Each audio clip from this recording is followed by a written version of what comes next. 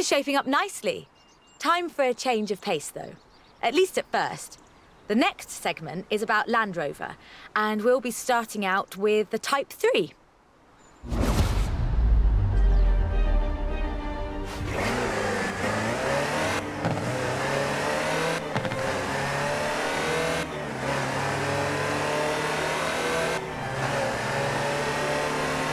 Land Rover, the British sports utility vehicle.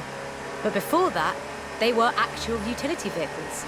Solid, tough trucks, unstoppable over almost any terrain. In 400 yards, turn left. The Land Rover Type 3 marks the point where that shift begins, and we'll be looking at what that meant.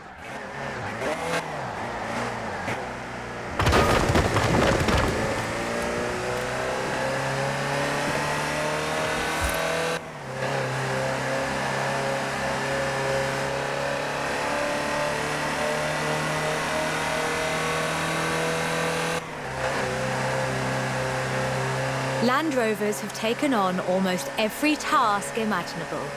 They've been generators, tractors and ambulances. They've brought peace and carried medicines to disaster zones. They've even been buses. Over 500,000 Series 3s were built, and over 70% of those are still on the road today. They were extensively exported and built under license abroad. Belgium, South Africa, even Australia and New Zealand. With a robust chassis and signature Land Rover engineering, the Type 3 also marked the first time that buyers could choose interior options, like seat box protectors and cubby boxes.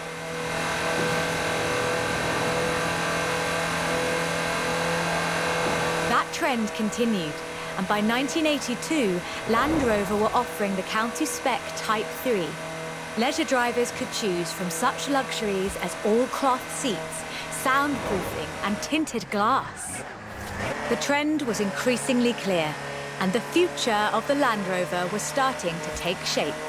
If you squinted, you could already see the shape of the first sports utility vehicle, the Range Rover. While the stock Type 3 would never be particularly fast uphill, there is almost no hill that it couldn't climb. Or dam, for that matter, if you've put a proper winch on it.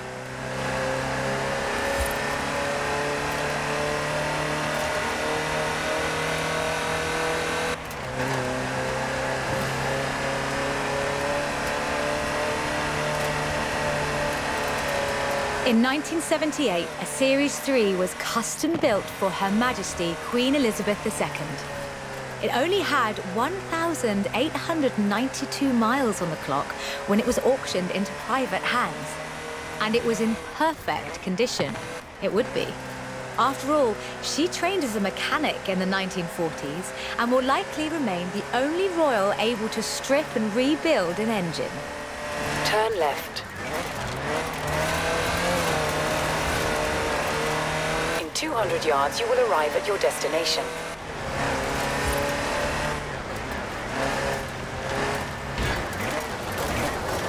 Along with the Range Rover, others would follow.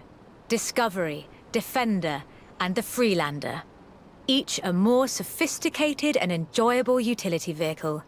But none of them were a replacement for the Type 3. They were a different kind of car.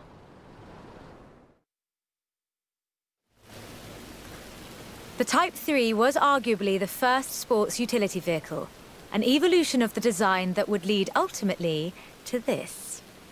The Bowler Nemesis, an off-road racing vehicle that turned into a production SUV, the Nemesis EXR. It sports a turbocharged 5-litre Land Rover Jaguar engine, crammed into a carbon fibre chassis with integral roll cage.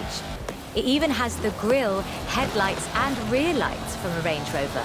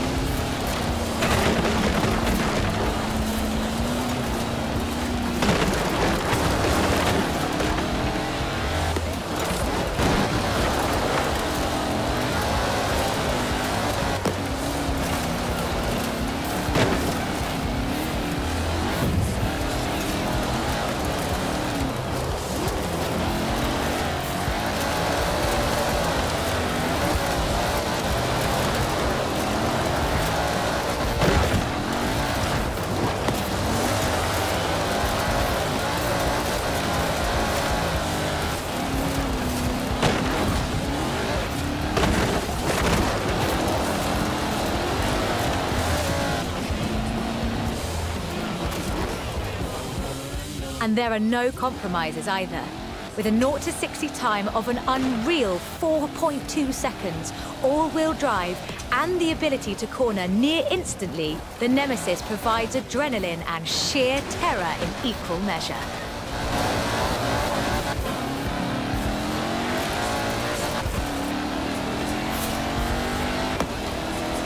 This is an all-terrain supercar. That's the only fair description for this. But that's what you get when you build an SUV with Land Rover DNA.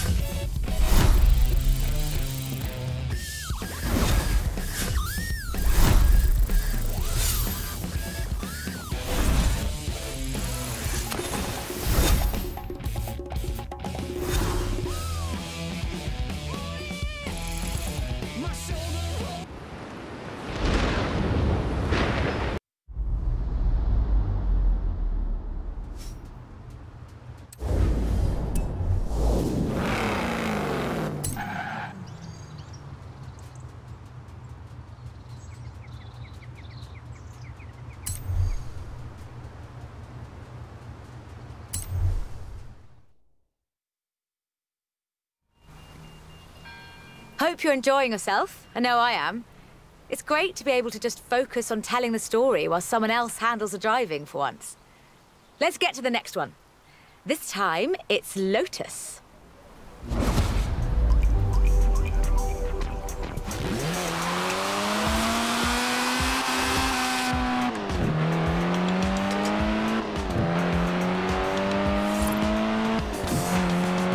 Lotus Engineering Limited began as many stories in British engineering do, in an old barn. The first Lotus cars were offered as kits. You built them yourself. From 1962, they began to actually build the cars themselves. The Elan Sprint showed exactly what they intended to do. Built around a steel backbone with a fiberglass chassis, the Sprint weighed in at a meager 687 kilos parked on the curb. On the road, this translated into brilliant agility and fantastic performance. Designer Colin Chapman famously said, "Adding power makes you faster on the straights. Subtracting weight makes you faster everywhere." He knew what he was talking about.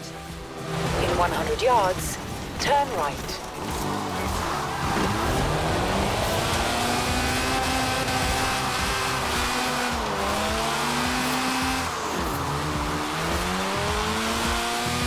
In 100 yards, turn left. Widely hailed as one of the greatest sports cars of the 1960s, the Elan would be closely studied and emulated, inspiring such masterpieces as the Mazda MX-5.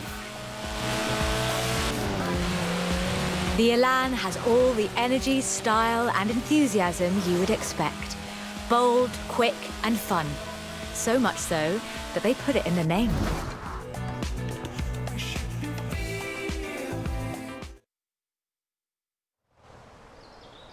The Elan Sprint was a financial as well as an engineering success for Lotus, validating their approach to design and resulting in a whole family of light, agile roadsters.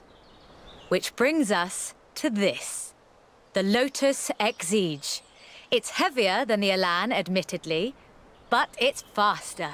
Much, much faster. Touch the pedal, the Exige responds with instant, relentless acceleration, as you'd expect. With a 0 to 60 time of 3.8 seconds and a top speed of 170 before upgrades and tuning, the Exige is uncompromising.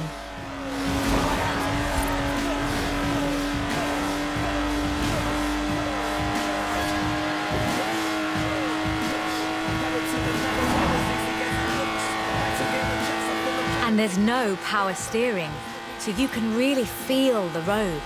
A genuinely thrilling drive. and one that isn't afraid to demand you take it seriously.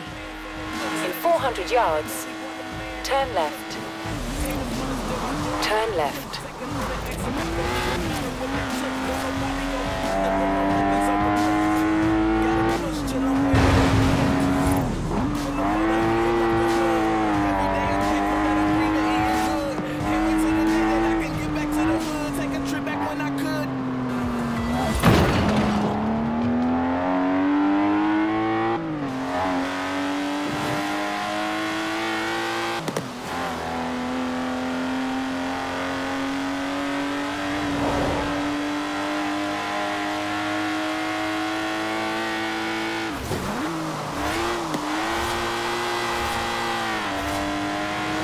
In 400 yards, you will arrive at your destination.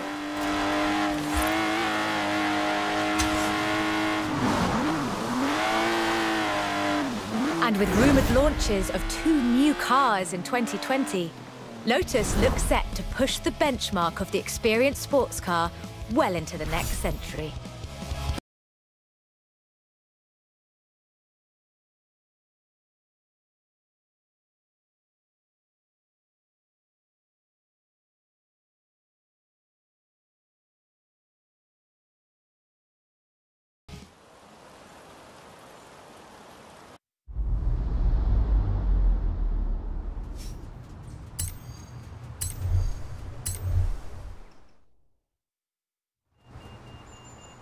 Done much rallying? That's a joke. We've all seen what you've been up to. We're doing the next bit on location. You'll see why when you get there.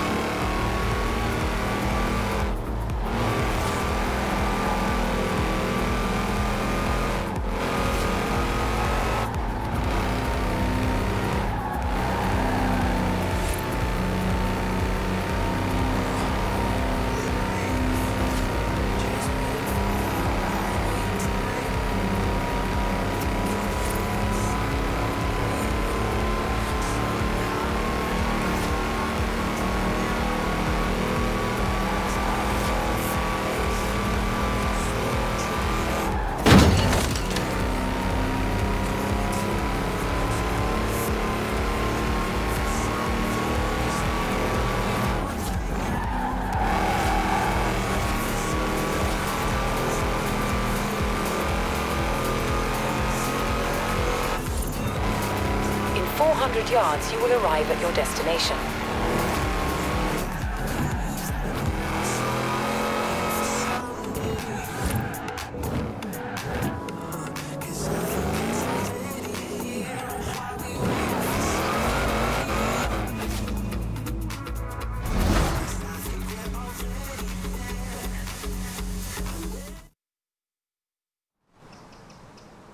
Ford, that most American of cars. But the Ford Escort, oh, that's British. And more than that, the Escort would become for many synonymous with Group B. In the 70s, Ford had embraced that destiny so firmly that they'd begun their own championships to find new drivers. Drivers for cars like the RS 1800. This was a car designed explicitly for rallying, with a powerful fuel-injected 1790cc Cosworth BDE engine.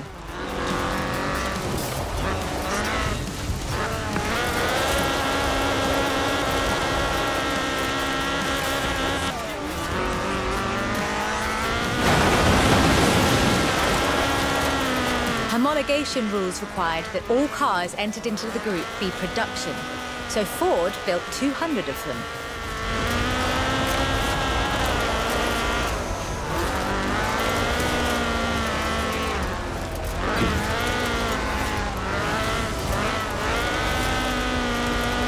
The RS 1800 raced to victory after victory across the rallying world, on almost every continent and across every terrain type imaginable.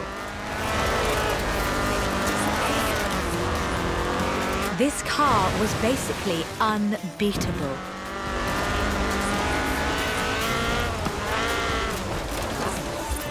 The RS 1800 brought home 17 World Rally Championship victories for Ford.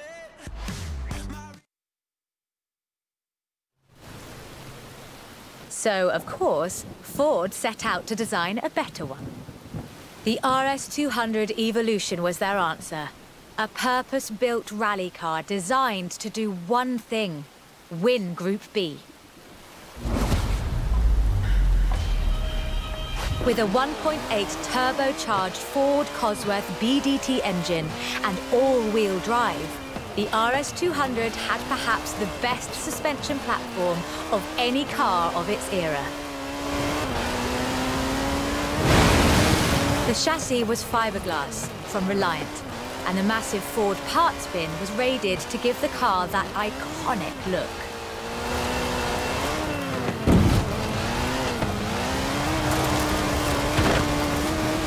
But while the car had potential, turbo lag at low RPM and a poor power-to-weight ratio meant that it never placed better than third. The end of Group B in the mid-80s meant the end of the RS 200 as a rallying car.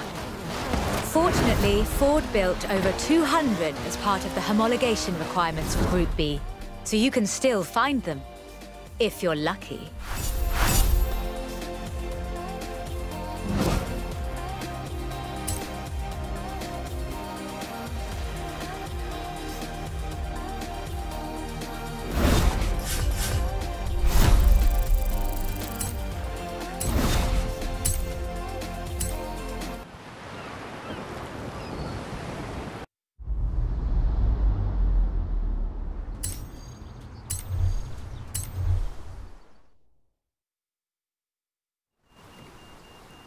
You know, I really like this car.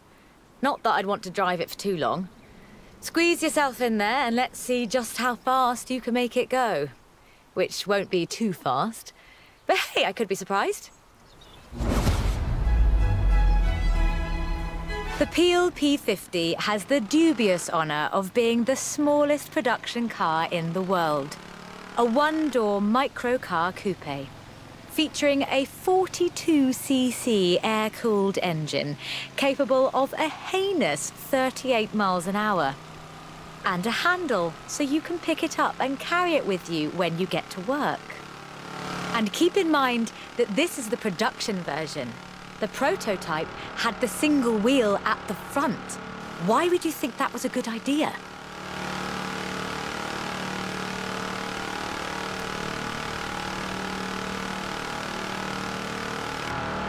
In 2010, though, production restarted at Sutton in Ashfield. So, if you'd like to own the modern incarnation of this, I suppose you can.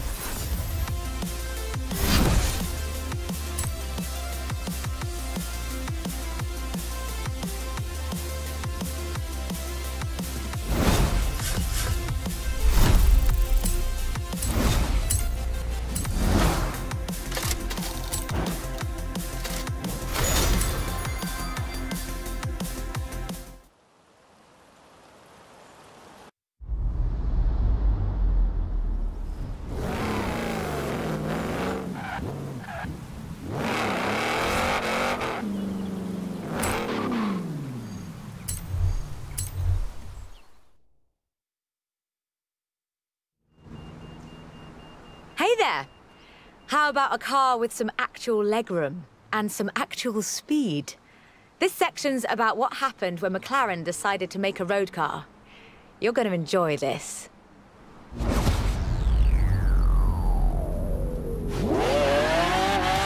The track and the road have very different requirements.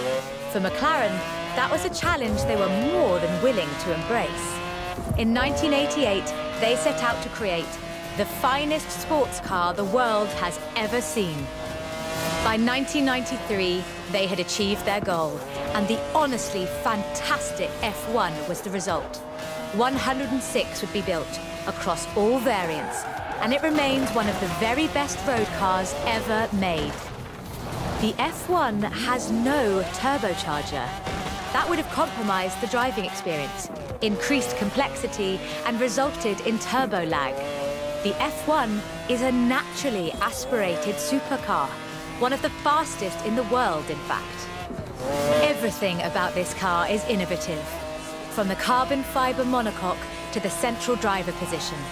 McLaren threw the book away when they designed the F1, then they wrote a better one. The F1's monocoque chassis is incredibly lightweight, only 100 kilos all told, which posed a significant challenge because carbon fiber and fiberglass aren't great insulators. So, McLaren lined the entire engine compartment with gold.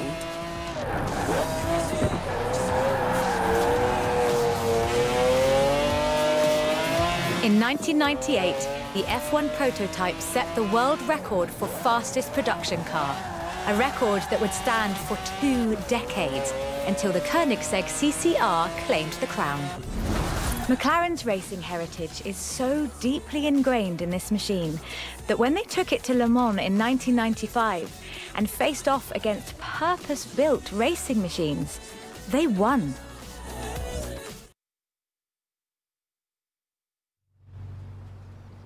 So, with something like the F1 to live up to, where do you go next?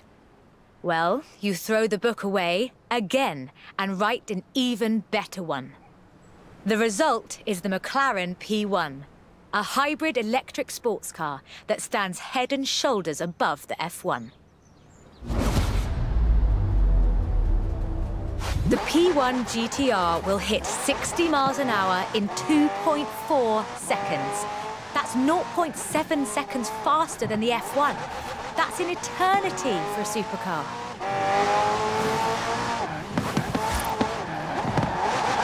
The car's blistering performance is delivered by a twin-turbo V8, supplemented by a McLaren ECU electric motor and instant power assist system. And they do mean instant.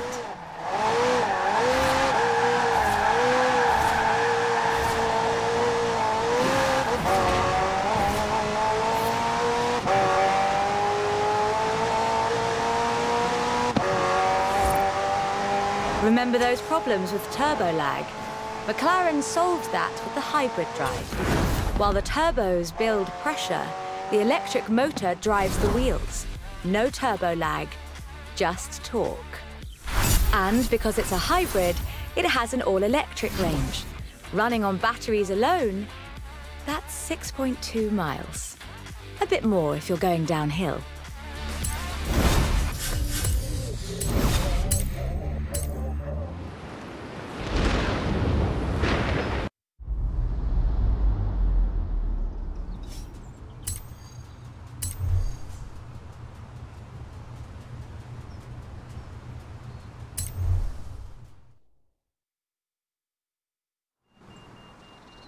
I quite like sleeper cars.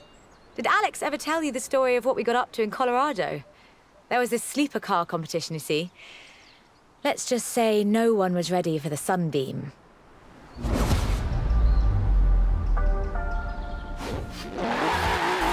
Lotus never quite let go of the upgrade game.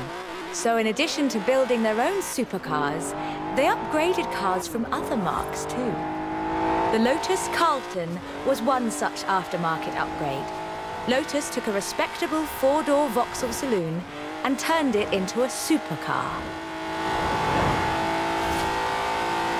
From the outside, there are a few signs that this is something special. Wider wheel arches, that sort of thing.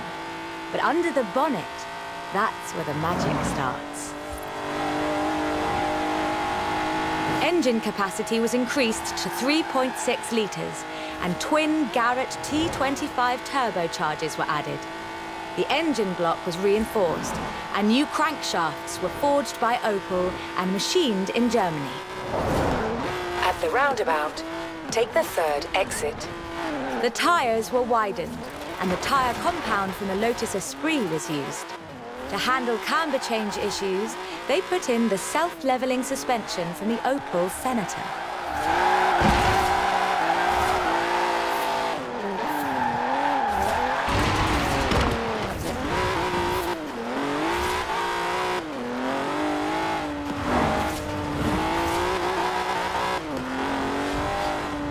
only upgrade they didn't put in was an electronic speed limiter.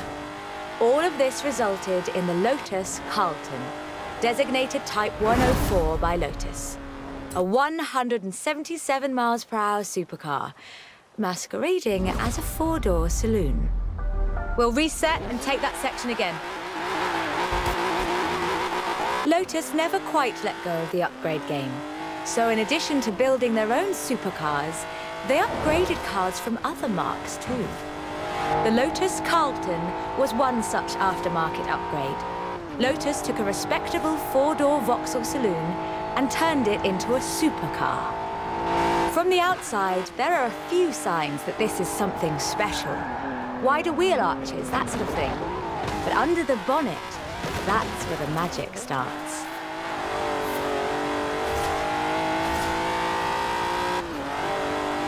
Engine capacity was increased to 3.6 litres, and twin Garrett T25 turbochargers were added.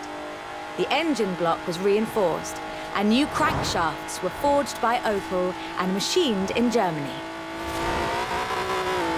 At the roundabout, take the third exit.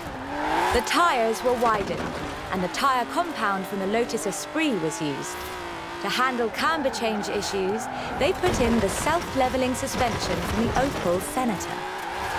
The only upgrade they didn't put in was an electronic speed limiter.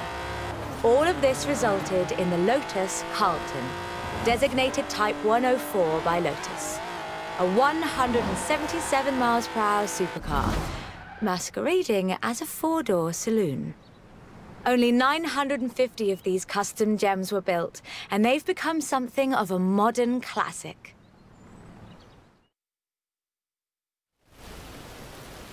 The Lotus Carlton was an example of how to turn a saloon into a supercar, but that's not the only thing Lotus got up to.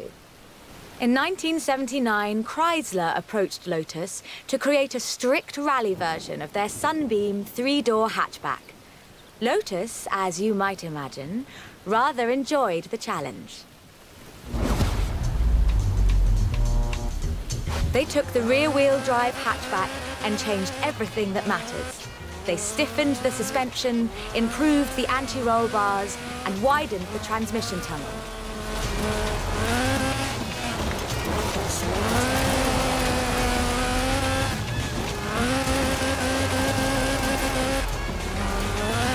Performance was increased by fitting a 2.2-litre version of the Lotus 911 slant four-cylinder engine, resulting in an impressive 250 brake horsepower, up from a meager 105 on the original.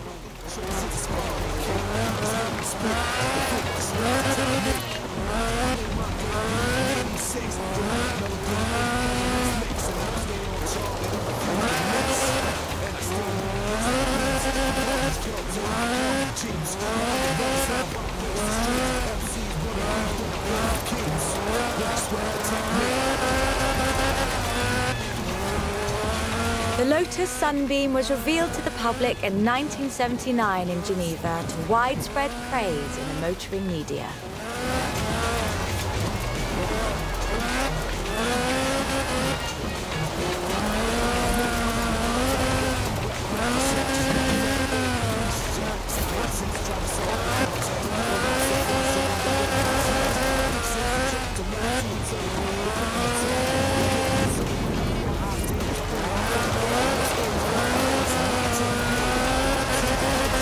More importantly, the Lotus Sunbeam saw racing success too.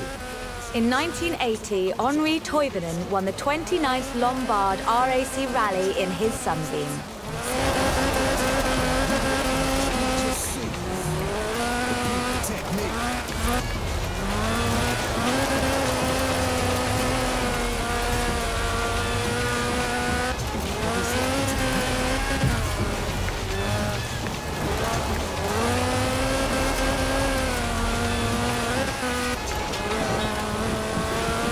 Almost makes you wonder if Lotus should do more conversions. It's a silly question, actually. Lotus should do more conversions. In fact, I'll call them right now.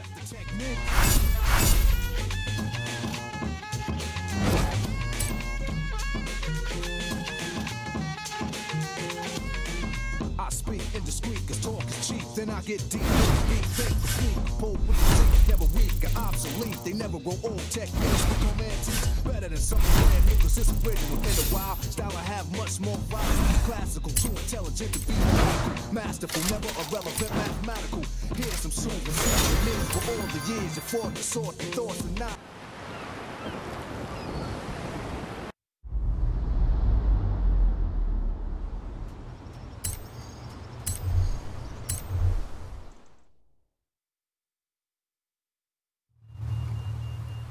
I honestly think these might be some of the most beautiful cars in the world. And the story of how it came about is, well, really British. Get in the car and let's get this segment.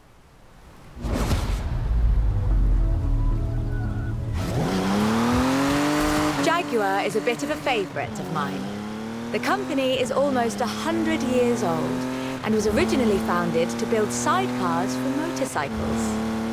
But this is the car that really set the bar, I think. The 1961 E-Type.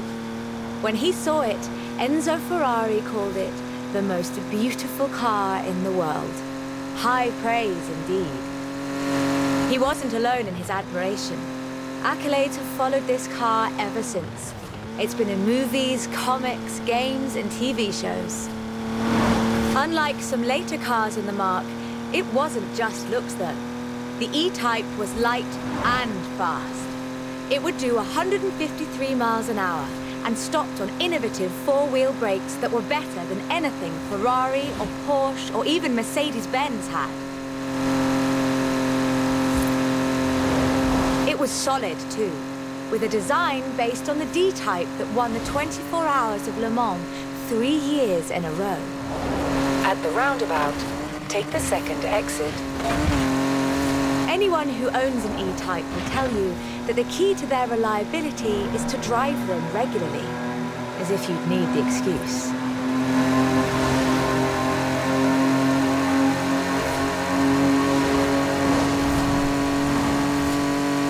About 2,500 were built, and they're a common sight at auto shows, and surprisingly reasonably priced. All in all, an almost perfect Jaguar.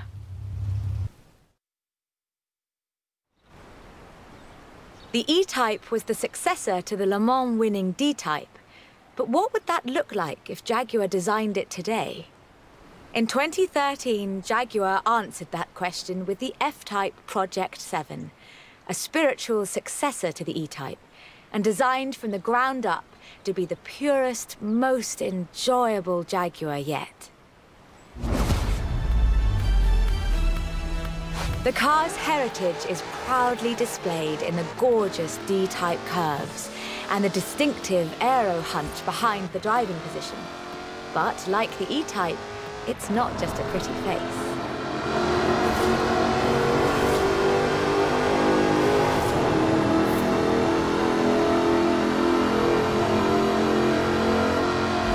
Powered by a 5-litre V8 supercharged engine, with a fully aluminium body, it's blisteringly fast, with a 0 to 60 speed of 3.8 seconds and a top speed of 186 miles an hour.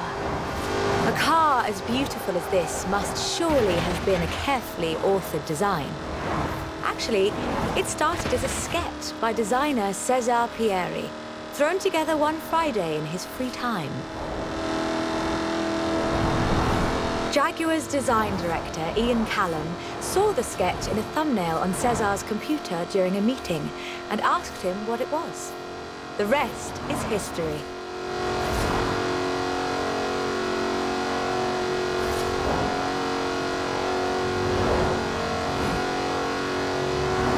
"250 Project 7s were built, as both a successor to the E-Type and as a celebration of Jaguar's victories at Le Mans.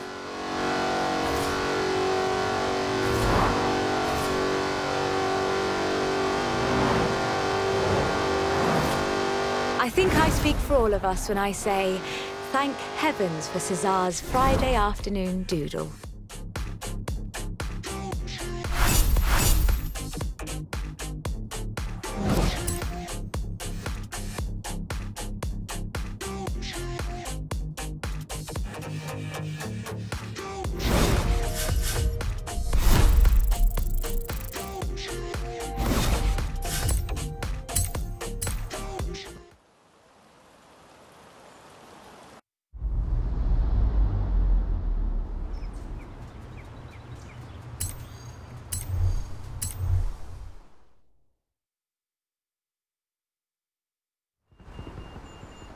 We're almost done, but we've saved the good stuff for last.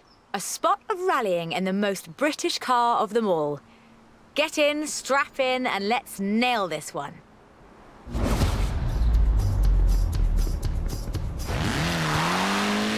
There is one car built in Great Britain that is, quite fairly, considered one of the most influential cars of the century.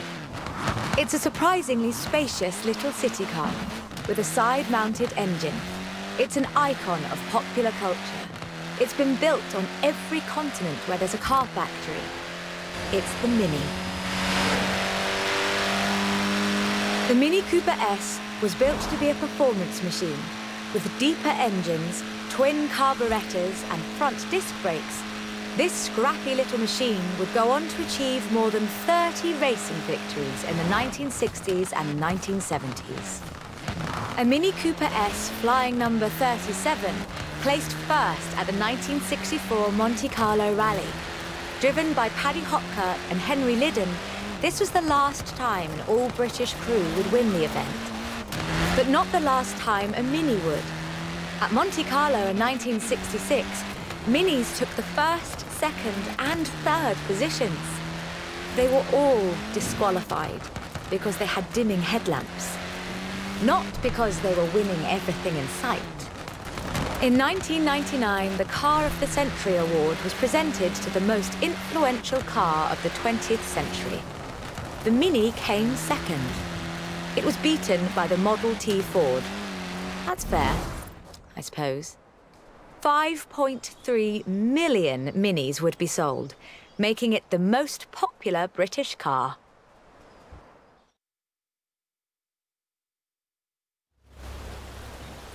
And then, in 2000, BMW resumed production of the Mini, breathing new life into the iconic marque.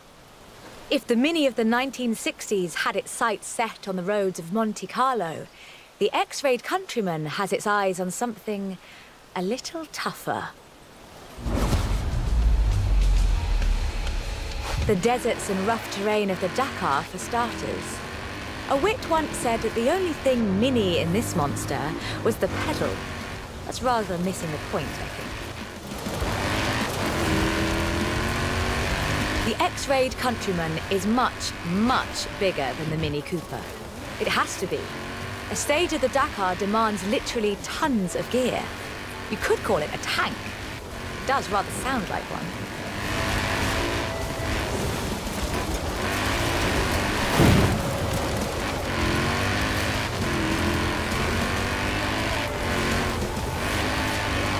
When Mini's X-Rayed division set out to build this thing, they had one goal in mind: winning the Dakar.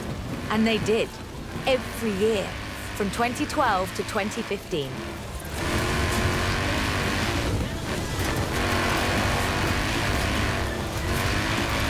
In 400 yards, turn right. It's designed to be driven for 2 weeks over deserts and badlands, 5 kilometers above sea level. And it still handles like a hot hatch on a nice bit of dry airspeed.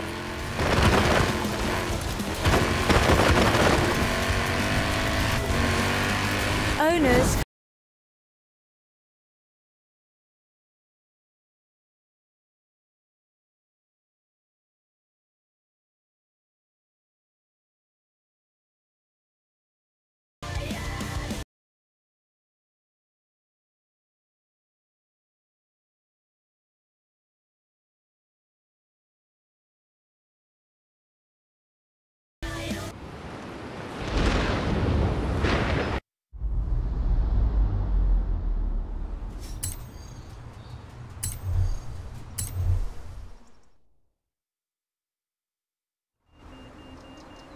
This is quite the story. Bentley at Le Mans in the 1930s. Gentlemen racers, heroic driving, and a personal hero of mine. Take good care of the cars, though. Both of them are mine.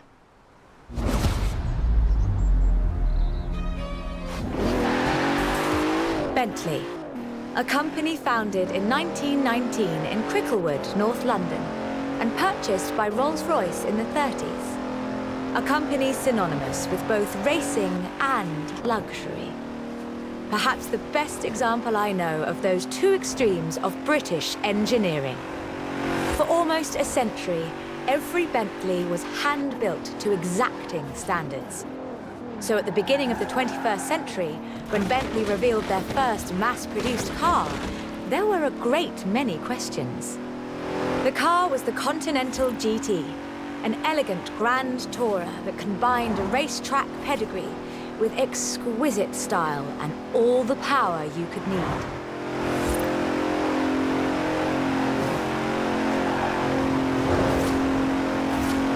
The move to mass production has done nothing to blunt the Bentley experience. The 2017 Continental Supersport is responsive, fast, and beautifully designed.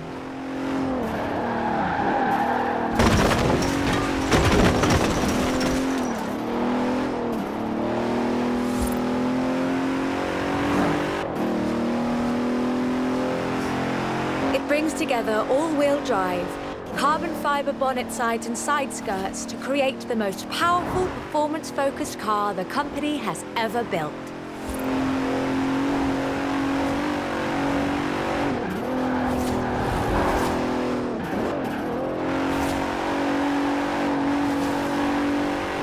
But never forget, Bentley's pedigree is racing, and the Bentley Continental embraces that.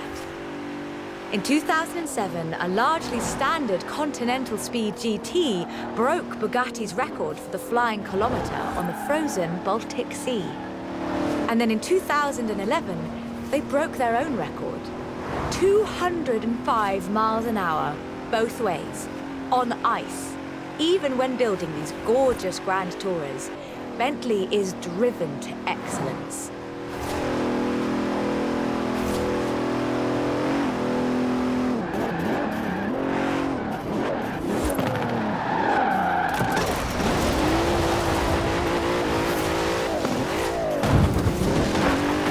Today, Bentley means modern, peerless luxury and elegance. But that's far from the full story.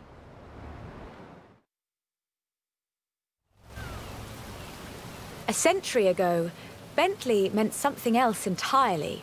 It meant Le Mans. In 1930, eccentric race team owner Dorothy Paget financed a rather special Bentley at the Le Mans. It was a 4.5-litre supercharged masterpiece, driven by Sir Henry Bentley Boy Birkin. It posted the fastest time on the day, but it failed to finish. But what a race it was. Sir Henry's courageous driving forced Rudolf Caracciola's 7-litre Mercedes out of the race at the cost of his own victory. But in doing so, he handed the day to the Bentley Sixes. A gentleman racer indeed.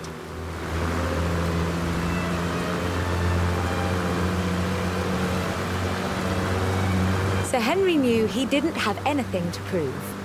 In 1929, the adventurer Mrs. Mary Victor Bruce had already driven the resolutely modern 4.5-litre Bentley at Montlhéry, setting distance, speed, and endurance records. The Bentley's performance so annoyed Ettore Bugatti that he called it the world's fastest lorry.